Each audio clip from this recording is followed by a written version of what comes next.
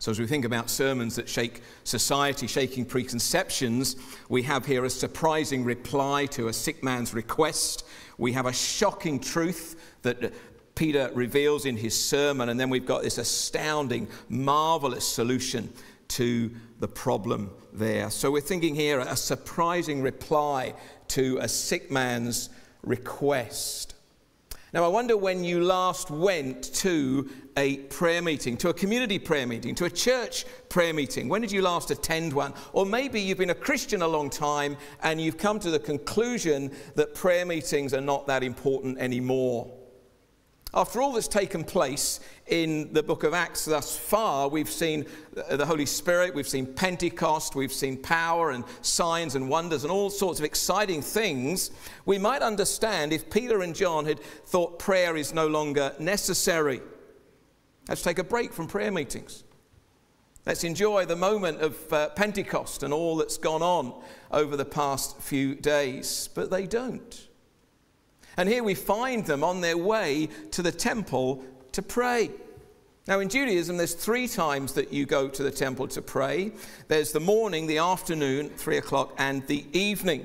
And Peter and John are heading up at 3 p.m. in the afternoon to pray. See, Pentecost and all the events of the past few days have not caused them to abandon their need to pray or their desire to pray. But nothing could have prepared them for what they were about to encounter on their way up to the temple, except, of course, God. And he had. There's a lame man. He's a regular. He begs at the gate beautiful. And he calls out as they go by, "Can I have some money?" Luke is thorough in his details, and I hope you notice that in the details that he gives us about this beggar. We know lots about this man. So we should be asking the question of the text, why? What's significant? What's important about this man? He's been lame since birth, we know that.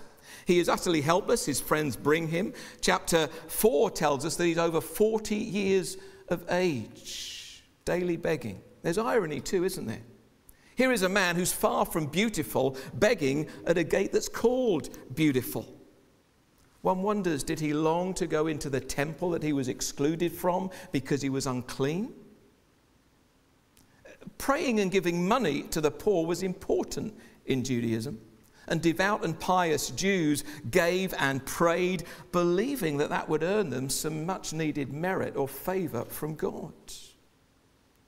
40 years of begging have turned this outcast of society into a competent beggar. No one gets past him. And he calls out to Peter and John. And at first, of course, it looks as though they're about to give him some money. But he's quickly disappointed, isn't he? We haven't got any money. But what we do have, we'll give you. What he wants as far as he's concerned, in fact, what he needs as far as he is concerned, is money. And if you haven't got any money, just carry on, because that's what I need. You're of no help to me if you have no money. Peter agrees. Notice that. I can't help you, but I know a man who can. And Peter turns his attention away from himself and his empty pockets and to Jesus. Look in verses 6 and 7. In the name of Peter and John, get up. No, in the name of Jesus Christ of Nazareth, rise up and walk. Far cry from many out there for publicity stunts today who draw attention to themselves. He takes him by the hand and he raises him up, and immediately his feet and ankles were made strong. What he wanted they didn't give him, but what he needed he joyfully received. And the sight of this man, that all this happened so quickly, and the sight of this man clinging to Peter as he arrives into the temple inevitably attracts the people's attention. Verse 10 of our passage of chapter 3, that the regulars recognize him and they're confused. He's walking, he's talking, he's praising God, he's believing. At last he can come into the place that he was excluded from to pray. And nothing would have kept him out of the temple that day to pray, to praise and rejoice. And the people, verse 11, are just astounded. because they cannot explain and they cannot understand what is going on. So Peter and John are faced with a tremendous opportunity, aren't they? To gather some followers for themselves, to take bookings for some healing meetings, to make money in the process, to start a new TV channel. But they don't. They preach about Jesus. And they preach a shocking truth to a stunned crowd in verses 11 to 16. Peter says to this astonished crowd, "We have not done anything," verse 12. You see, Spirit-filled people draw attention to Jesus, not themselves. How do you know if someone is Spirit-filled? They will draw attention to Jesus. And that's a far cry from our TV evangelists and so-called men who claim to be Christian ministers today. Peter is clear in verse 13. Jesus, who is God's servant, has done this. The God of Abraham, the God of Isaac, and the God of Jacob, the God of our fathers, glorified his servant Jesus. Peter describes Jesus as God's servant. That's a title used in Isaiah 42. "Behold my servant, whom I uphold, my chosen one, in whom my soul delights." This was a title that those listening to Peter would have been familiar with, but not one they would associate the long-awaited Messiah with. He was hardly going to come as a servant. A king, yes. A servant, no. There is no pre-Christian tradition that the Messiah would be a servant and suffer. You see, Peter shakes their whole worldview, their whole theology, if you like. You see, the shocking truth here is that the servant of the Lord is the Messiah. And over the page in verses 22 to 24, Peter draws a line from Abraham, Isaac, and Jacob to Jesus. He is God's servant. Peter couldn't be any clearer to these Jews who Jesus is.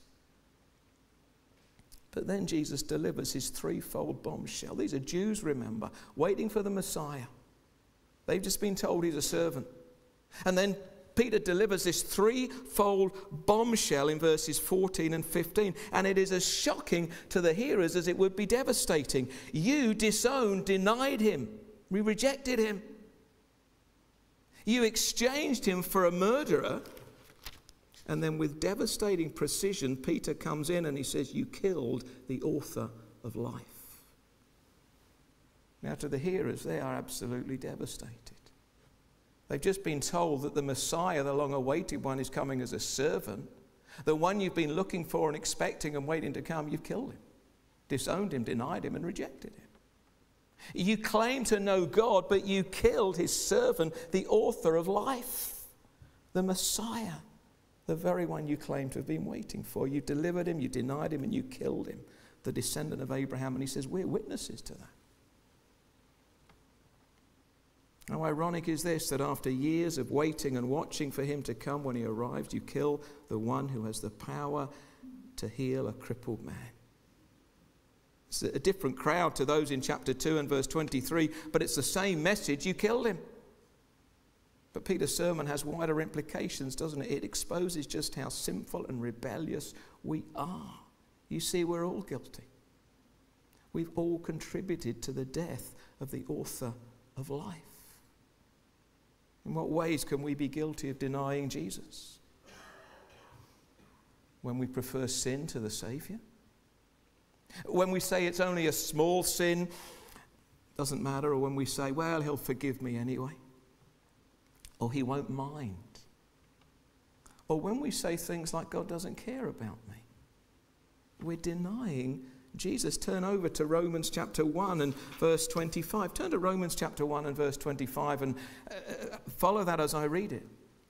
They exchanged the truth about God for a lie and worshipped and served the creature rather than the Creator who is blessed forever. You see, when we exchange the truth of God for a lie, we deny him. We see this around us every day, of course, don't we? In fact, society is in a mess because of Romans chapter 1, because it has denied him. It has brought lies in and rejected truth. What about us? It's all too easy to point the finger out there, isn't there? And, well, we'd expect society to reject the truth about the gospel. But what about us?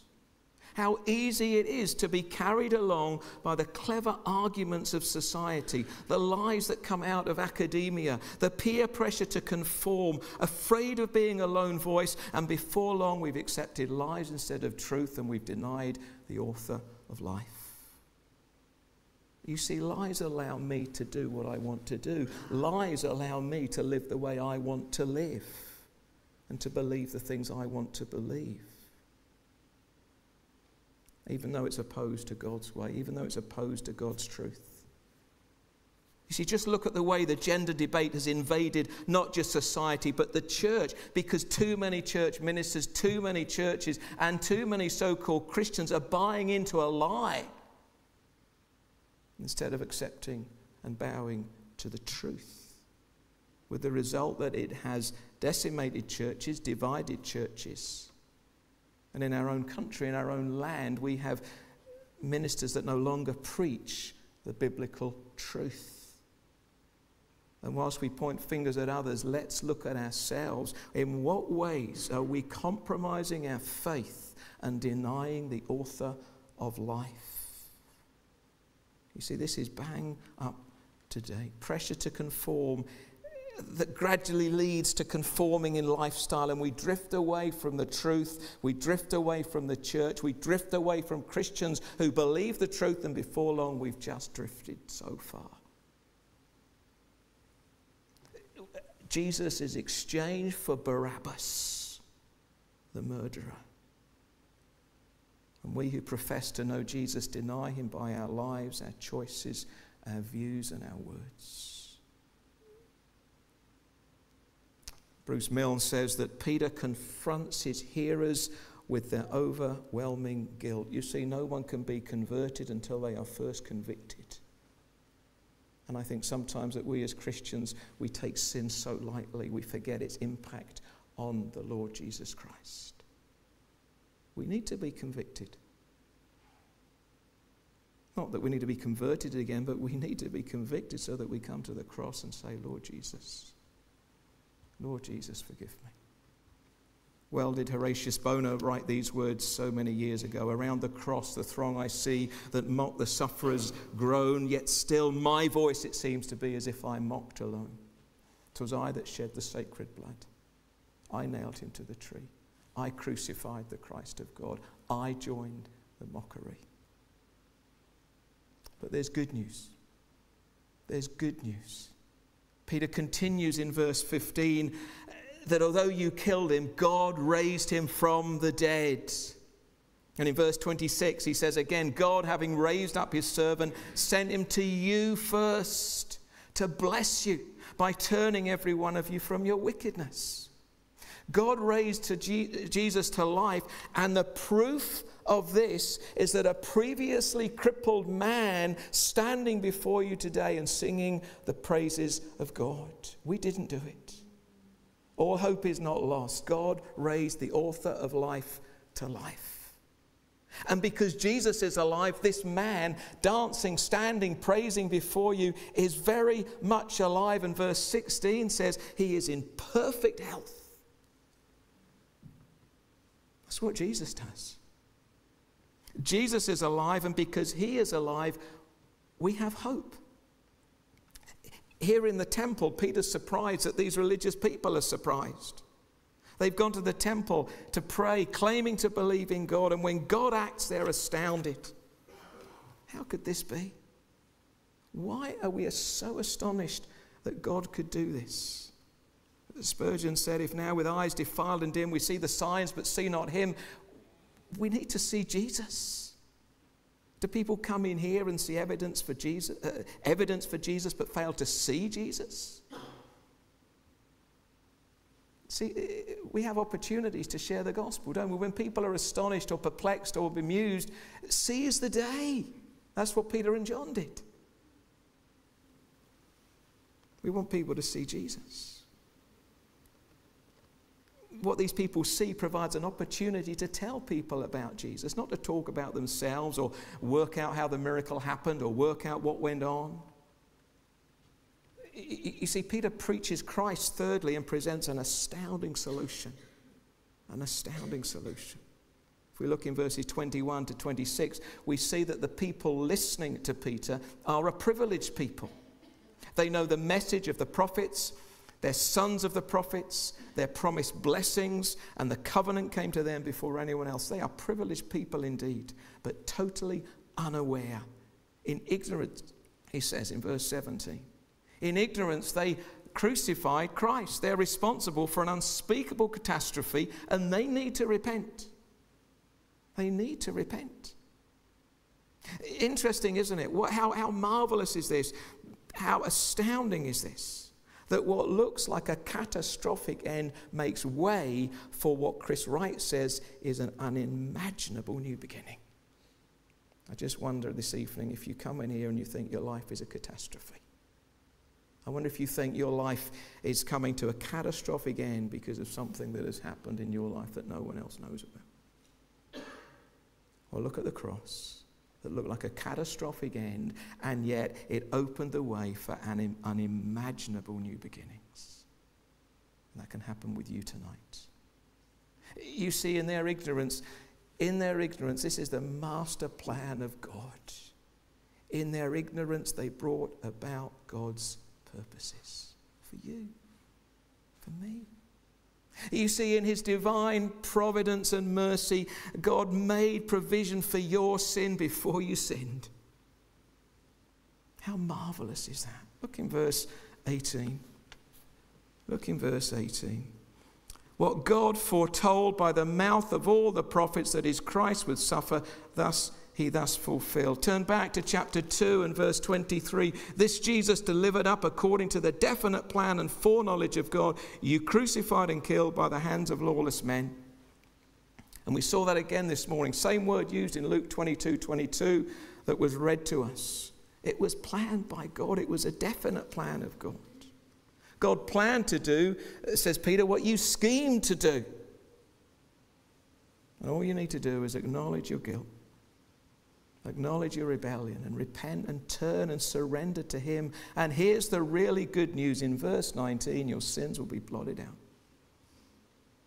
He'll not be able to see them, and he will not be able to judge you for them. Look in verse 19. Repent then and turn to God so that your sins may be blotted out and times of refreshing may come. Horatius Bonar concludes his hymn, yet not the less that blood avails to cleanse me from my sin, and not the less that blood prevails to bring me peace within. How marvelous is that good news? The very best news. There were some 5,000 in chapter 4 and verse 4 who heard Peter that day and believed. What about us? What about us? Outside that gate, beautiful, is clear evidence that not all things are beautiful and as they should be. Visible evidence that there is a problem in our world that cannot be cured with money. David Gooding writes, though all the Christians in the world gave all their cash and worked their knuckles to the bone in the relief of suffering, it could never be the final answer to questions of this kind. No, it couldn't.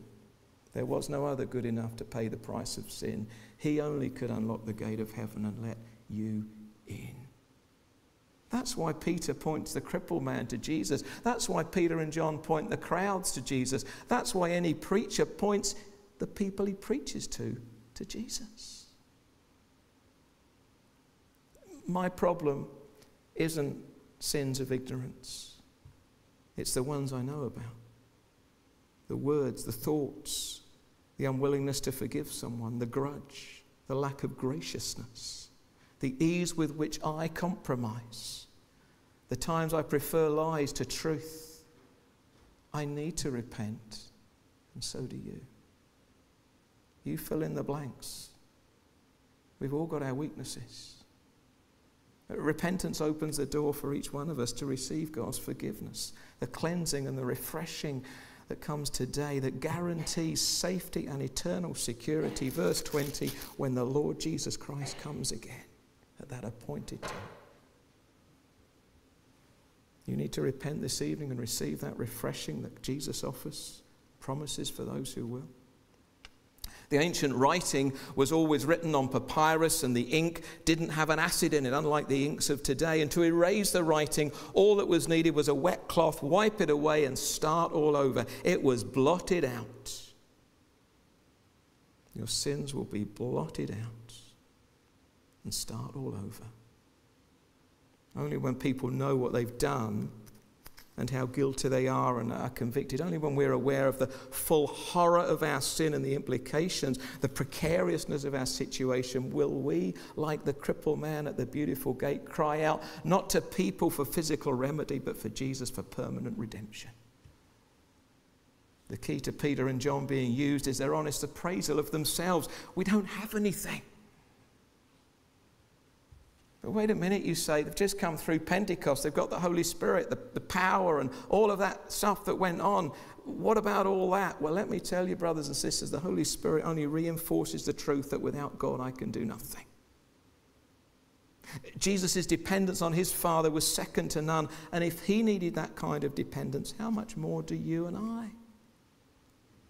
If we're claiming this morning to be Spirit-filled, this evening even to be Spirit-filled people, ask yourself, how do others recognize that? Because we can so easily deny the Lord that we claim to follow. The Holy Spirit doesn't reduce our need for God or to go to prayer meetings, to read our Bibles, attend church. No, he intensifies our awareness of our need to pursue Christ, to pray, read our Bibles, and point others to Jesus. Only a correct view of ourselves will lead to the conclusion that without God, failure is guaranteed. We need to get it into our heads. I needed to get it into my head what Jesus said to his disciples in John 15, without me you can do nothing. Or do we rely on our privileged position? I come to church. I'm a member of Harper. My family have been in Harper all many years. My family, to 3 generations or more, were Christians. I've got all this great knowledge. I've read my Bible 25 times. Go to church. I've got a great education. My nationality. What do we rely on?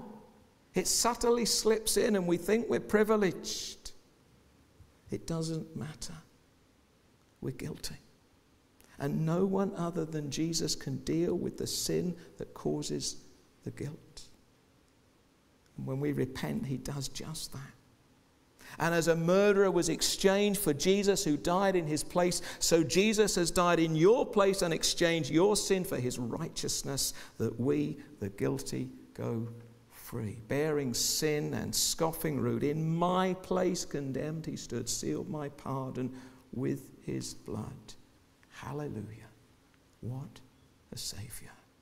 That's an astonishing solution to a shocking problem for those who will receive what they need rather than what they want. Let's pray together before we sing again.